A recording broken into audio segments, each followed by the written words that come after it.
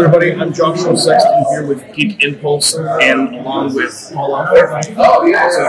Fairfield, yes. Fairfield, sweet. Yeah. And she is the Emmy winning sound designer of Game of Thrones. My first question is, how do you like working on such a huge project like that, where maybe a lot of people didn't know that it existed maybe a couple of years ago, because not everyone read the books, and then it just became this huge thing in the last few seasons. The popularity of it just really blew up. Well, it's what we always want. You work on something and you want your work to be seen. I mean, I don't think any of us anticipated what was going to happen to the show, and it's enormous. And the roar, the collective world roar leading up to the season finale is little, and it's intimidating. We're working on it right now, finish it. So it's, I keep saying no pressure, but I'm so happy to work on something that gives people so much joy and often meaning. I mean, I remember going to a Con of Thrones, and I'd not been to a con, WonderCon, whatever, and I didn't really, I've never been to any of these events, and attending and understanding how significant it is for people to have this show in their lives. And, I think everyone who works on the show has deep meaning connected to it. It's a very intense show, and it's been a long show, so we all have our stories, but so does everybody who watches it. People identify with different characters. I've talked to people endlessly about people sorting through their own relationship trauma, for instance, different things like that, and it's fascinating to me that a show like this has come to mean so much to so many people. And I guess I feel like right now this collective war going up is really scary because you don't want to disappoint people, but I also feel it's very reflective of where we are right now in the world. Our world is a mess. Yes. And you come to a place like WonderCon or whatever, and you start to realize we can coexist and enjoy things together and find joy together, no matter where we're from or who we are or whatever. We can do it in these places. I wish we could do it better out in the real world, but if it takes this to bring us together, to be able to share real emotion and to not, I don't know, it's funny what shows like Thrones and some of the other really popular shows do for people. I mean, it gives people a place to escape and to look at things differently. And I think in times like these when people are really struggling, it is even more meaningful.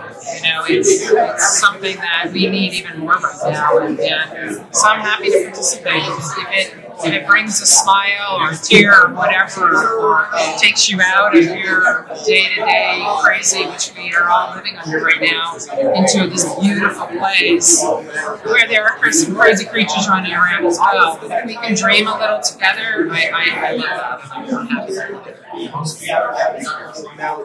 What would you say is probably the craziest story that you have working on Game of Thrones? Well, I like to come up with interesting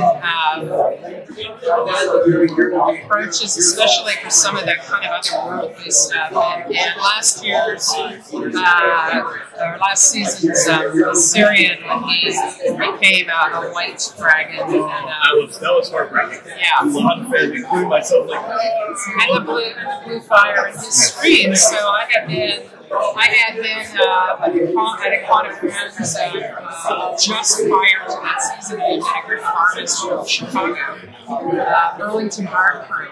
And so I saw them at the con, and I was getting ready to do the blue fire, the dragon, the nice dragon voice. And I decided that I decided that I wanted to try to come up with it being sort of the essence, the blue fire and the screaming of the dragon being the essence of the souls of the dead army. So that the fire and the screaming would be the twisted, tortured souls. And so then we were going to get some voice artists in, and I met this crew of artists from Chicago, and I knew because they're musicians and artists, and I said, hey, you want to record some tortured screams for me? So they did. And their parts of their screaming and craziness, they stayed up all night and gave me a wonderful palette to work from. And it became the essence of the fire and the screaming dragon, which I love that. I mean, it's. I think when you hear it, you don't necessarily hear that, but there's something really disturbing about the sounds it's making, and it's operating for me at a primal level because it literally is screaming souls, screaming tortured souls. That's intense. Yeah, really intense. Yeah, that actually gives even more context to a lot of the stuff that we see, and it actually makes it even more intense. Reliving that, knowing this side of it, that's pretty awesome. Well, it's you want to. I think the White Walkers and the Whites, the Night King, and now Assyrian, they're the kind of mostly wildly crazy, out there sort of entities in Game of Thrones. And again, for me, part of my job is to bring you to the threshold of believability where you believe dragons are real, and in doing that, and while doing that, also trying to make you believe that White Walkers can do what they do, and that dragons that turn into white corpses can fly and blow blue fire. It's kind of it's like if you attach something weighty to it, something heavy. I tried to attach my own kind of essence of a mythology or something like, having the kind of idea that it's screaming on behalf of the White Army who cannot scream anymore, for instance. I like that idea conceptually.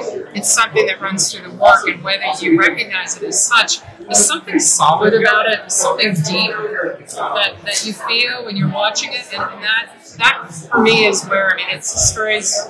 I tell myself some of these stories. It helps me choose the sounds, but I also want to make them meaningful when you watch them. I want you to feel something, whether it's creepy, weird, cry, happy, whatever it is. I want you to feel when you're watching it. So I've got to dig deep to find that place. So, and you're doing an amazing job, let's just say.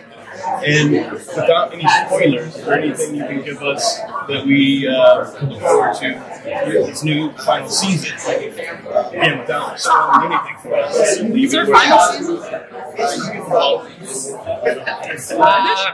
No. I've told people that maybe have their therapist on speed dial, but that's all I can. I will say it's intense, like you've never seen before. It is a wild, wild ride with joyous, beautiful moments and horrific, like some of the stuff. And all of it is beautiful and jaw-dropping, no matter how horrific it gets. It's really, I think it's a feat. I think everybody on the crew for Thrones wanted to give this beautiful show its best send-off. And it is that. It's quite a spectacular piece. So I'm really excited for people to see it. I think everyone's going to go on a wild and crazy ride, and I can't wait. Great. Thank you so much for being here. And thanks for being here. Likewise. Thanks. Cheers.